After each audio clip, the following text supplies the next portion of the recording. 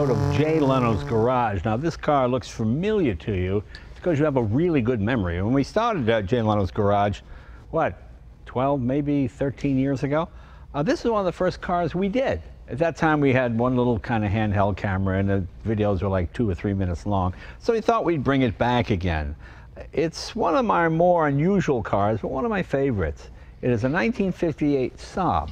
It has 3 cylinders, it's 750 cc's, it's a 2-stroke engine, which means it has no valves or camshafts or anything like that. You have to mix the gas with the oil, you know, that whole deal. Originally it was a 3-speed, we put a 4-speed transmission in it, also from a Saab on the car, and it's just a lot of fun to drive. It's front-wheel drive. Saabs, of course, made in Sweden, and unique, truly a unique automobile. They were designed by airplane engineers, by jet engineers, designed by jets is what they used to say. Very aerodynamic, just wonderful and unusual cars to drive. What first got me interested in these was I had a friend of mine in high school named Fred. His mom had one of these. We used to take it out and just bomb around in it. And it had something called freewheeling. Now, if you don't know what that is when you engage freewheeling, that means when you get off the gas, the engine disengages from the transmission and you just roll along. And it was such an odd feeling, especially being so aerodynamic, to go down the street, take your foot off the gas, and to keep going at the same speed. You know, usually you have engine braking that slows you down. But this, you just kind of went along. And the engine makes all kinds of popping noises and weird sounds because it's a 2-stroke, just like a leaf blower or a lawnmower. And those engines aren't much bigger than this one. But it's a full 4-seater. There was a guy named Eric Carlson who used to win all kinds of rallies in these. They used to race them on ice and put spikes in the tires. He beat everybody with these little underpowered Saabs. In fact, I found a comic book. I think I bought this comic book when I was 12 or 13, and it showed a Corvette racing a Saab, and the Saab was beating the Corvette, and the Corvette was going around the corner on ice with the wheel off the ground. How you get the wheel off the ground on ice, I don't know. But well, here, I loved it so much, I had a painting made of that comic book. See, it's not really possible to lift the wheel when you're on ice, but that's okay. That's okay. It's a comic book. Anyway, I just always loved these. Fred and I would go out and just bomb around, and you know, you just put your foot to the floor. And with 750 cc's, certainly not the fastest thing around. You might beat Volkswagens, but it was pretty close. But just a lot of fun. The gear shift is on the column. Saabs, of course, were one of the first cars to use seat belts. And these were driven mostly by, at least when I was a kid, college professors and people who wore earth shoes, and even people who smoked marijuana. They drove Saabs. There was a certain sort of intellectualism about them, especially in New England. And you go to Vermont, there were tons of these in Vermont because they were good in the snow, and every English literature professor in a Vermont college drove one of these. They smoked a pipe, and you know, the whole, I mean, there was just something interesting about them. And when Saab finally went under, what was it, in 2011, I was sad to see them go. They really were a different kind of car company. And I'll show you what I'm talking about here. Very unusual. Well, let's look under the hood. Let me open this up. Plus you have suicide doors, as you can see.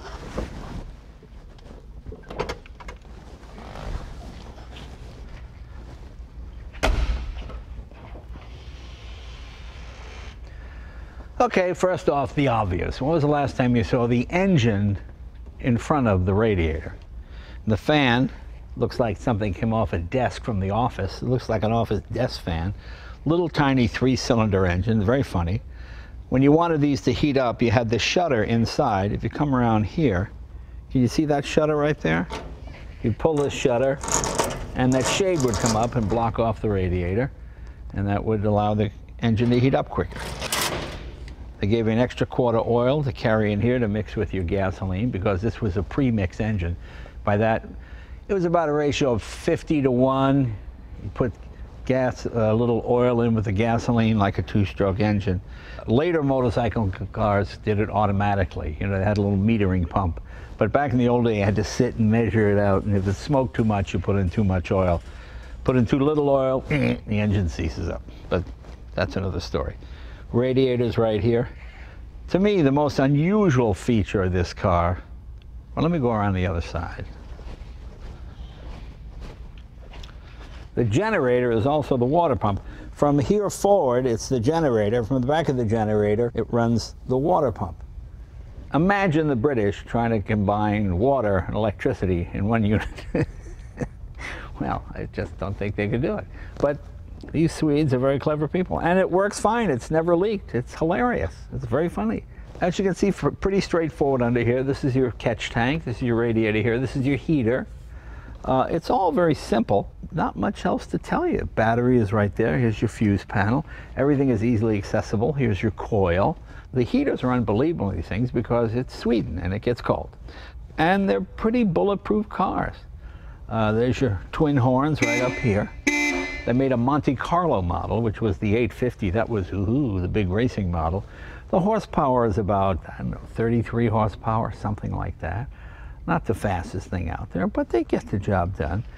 And being a two-stroke, you get on the freeway and you just put it in high gear and put your foot on the pedal and just keep it to the floor. That was your, that was sort of your cruise control, just the weight of your foot, and you couldn't over-rev it. The thing was just run as fast as it could and it'd stay there, which is about 75 miles an hour. You might get 80 out of it on a good day. Pretty bulletproof, pretty cool cars. Come on, let's take a look at the inside. As you can see, you've got a suicide door. I got this car from a friend of mine named Tom Donnie. He's a big Saab guy. You know, that's what I love about the car hobby. There's always one guy who knows more about the most obscure models than anybody else. And he found this one for me about, God, 15 years ago. Saab, of course, was the first car to have seat belts. Everything else is pretty straightforward. These were kind of a thinking man's economy car. They're really unusual, really interesting automobiles to drive, as you'll find out in just a minute when you hear it run. They make the oddest noise. Nice solid door. Of course, your gas cap is right here. And you have a fairly good sized trunk. And of course, you got your two-stroke oil right here. You got to carry it because not many places carry two-stroke oil anymore. I'm sorry, no place carries two-stroke oil anymore. So you got to find it. And I got all the original books, which is kind of cool. I haven't looked at these in a while. There you go, there's your Saab 93. It's instruction book. I'm not sure how you say that. But everything you need to know. That's what I love about these old manuals. They tell you everything. Okay, when was the last time you had a car that told you how to take the carburetor apart, okay? Most just have a big sign, see your dealer. And the nice thing is, it's in Swedish.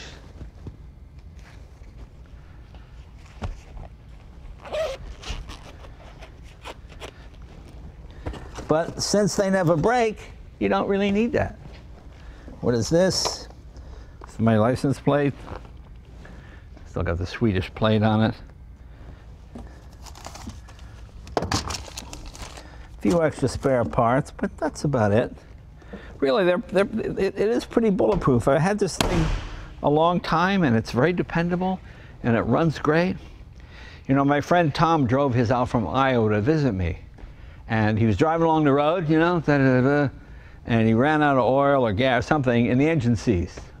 He pulled off the side of the road, opened the trunk, took out an extra engine he had in the trunk, stuck it in. He was back on the road in under 2 hours. So, how many cars can you carry a spare engine in the back in case you break down and just stick the other one in? Because you can't. Those days are gone forever. That's what makes you bond with the automobile. Come on, let's take this thing for a ride.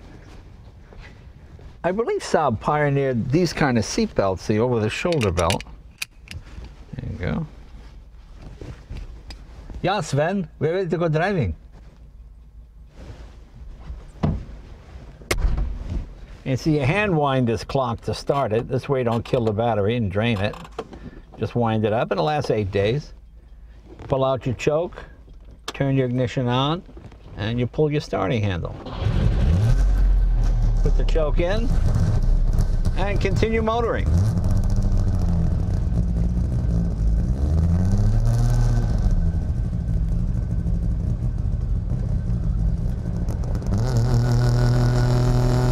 Such a fun car to drive. When knew I was a kid in New England, and when it snowed, you take these out in the woods, you just barrel through the trees with it, you know, it's small enough, you bounce off a few stumps. Plus, the speedometer registered in kilometers, so it seemed like you're going a lot faster.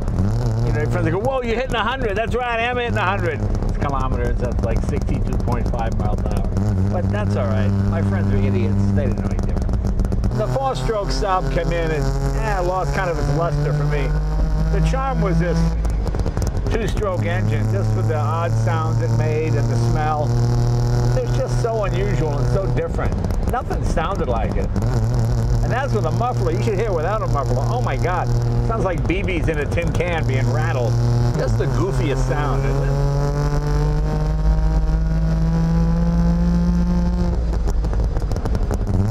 When you grew up in a small town like it and you had one of these, you had to be very careful. Because all the tough guys in town, the guys that had the Camaros and the GTOs and the Mustangs, if you took this into McDonald's, you went into the restaurant to get something to eat, you come back, your car would be upside down, you know. Like 4 or 5 guys would tip it upside down. Ooh, that's a big joke, you know. But you know, the funny thing is most cars, if the gas sits in the tank for 6 months or a year, it goes bad, you can't even drive it.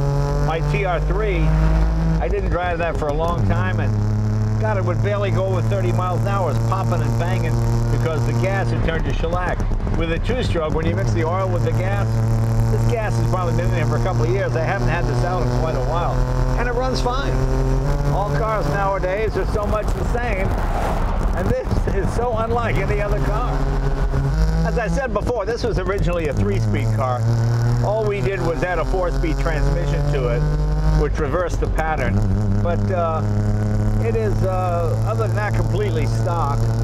As I said, 33 horsepower or something like that. Not a whole lot, but it doesn't weigh a whole lot. And it goes pretty good.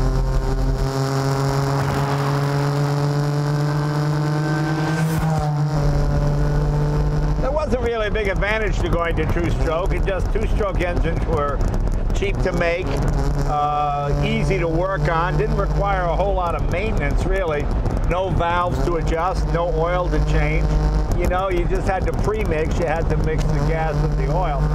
But that wasn't that big a problem. In fact, service stations in Europe sold pre-mix. They had like regular, premium, diesel, and pre-mix because there were so many 2-strokes around. And then later, what happened was most of the Japanese 2-strokes and the Saabs as well, they put in their own metering device. So you'd fill one tank with oil, the other tank with gas, and it would meter it automatically. So you didn't have to sit there and try to figure out how much oil to put in.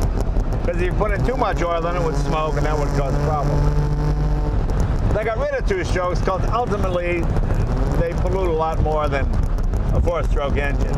They're not as precise. These cars were great in cold weather. They made a lot of heat. 2-strokes are pretty loosely set up, so they ran better in cold weather. You weren't as likely to, you know, the oil sticking up and you couldn't crank it or any of that kind of thing. Because there wasn't any oil. There was just the oil and the gas. It just makes such an unusual noise. And the freewheeling, it still makes me smile. Like I just took my foot off the gas, and I'm coasting at just about the same speed I was going before, because between the aerodynamics and the fact that there's no compression braking, you save fuel. Saabs were first introduced in America, I think about 1956. This is a 1958 model, so this is right at the very beginning. And believe me, next to a 58 Cadillac or Buick, this is a weird looking car. People go, what? And they weren't cheap. You know, foreign cars were less expensive than a lot of American cars, but I think you got a lot more for your money with an American car. But extremely well made, extremely durable. You'll always say, how do you find a car like this? Whatever car you're looking for, there's a club. And in that club, there's a guy. And that guy has got more knowledge about where all the weird stuff is than anybody else. And that's the best way to find a car. If you're looking for 57 Cadillac, join the Cadillac Club. And there'll always be somebody either retiring or somebody passed away or they're tired of it or whatever it might be. And you're going to get a car that's been maintained. You might pay a little more, But when you buy a car from a guy that's in a club, it's obviously loved the car, and he spent a lot of time and effort getting his to be at least as good as he could afford it to be. So rather than go to a used car lot or buy it off of Craigslist, you know, whatever car you're interested in, look that up on, you know, on the internet, obviously. Find out who's the president of the club. Anybody, you know, most of them always have cars for sale. Join the club if you have to. And that's what I do. I'm in so many clubs. You don't want to know what my dues bill is. This one looks brand new. It's restored to almost 100 points. And I think I paid about $8,000 for it, something like that. But it's dead reliable. I've never had to do a thing to it. And I got it through a Saab guy, a guy in a club, because he wanted to find me the best one he could, and I really appreciated that.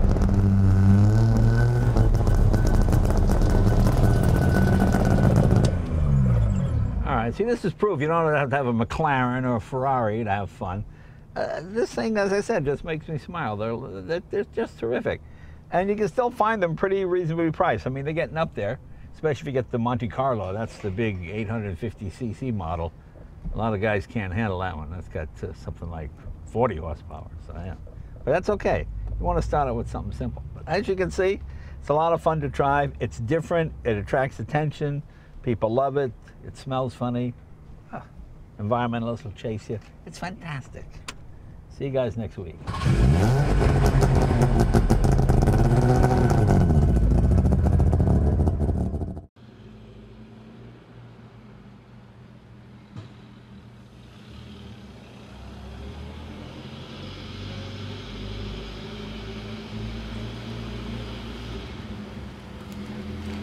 Mm-hmm.